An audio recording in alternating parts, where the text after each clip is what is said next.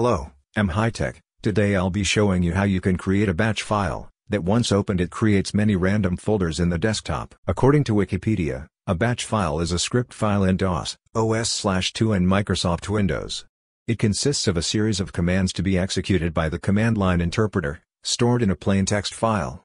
A batch file may contain any command the interpreter accepts interactively and use constructs that enable conditional branching and looping within the batch file, such as if, for, and goto labels. To understand batch files better, you need to have knowledge in commands in cmd. For this tutorial, I'll show you how you can open the desktop folder using cd command and how to make random folders using md.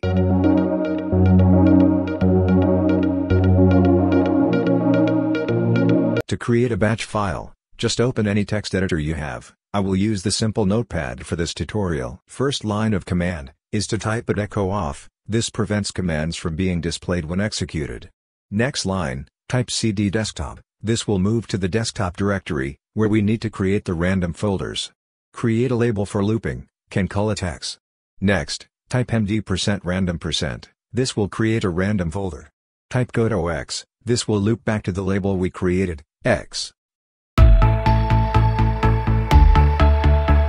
Then save your text file, with a bat extension.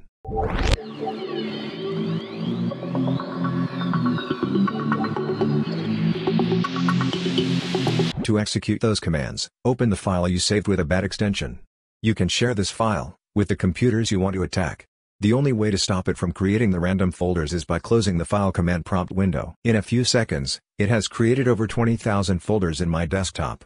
Haha, laugh emoji. I can only imagine how many folders it will create if a dummy user opens and can't close it within 2 minutes. Thank you for watching. Don't forget to support my channel, give a thumbs up to this video and subscribe to my channel.